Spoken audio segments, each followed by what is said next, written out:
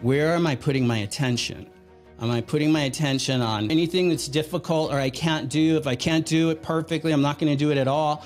Not putting your attention on that, taking your attention off of all those thoughts and that drift and putting your attention on what you're experiencing right here in your body, right now, in this moment, this breath.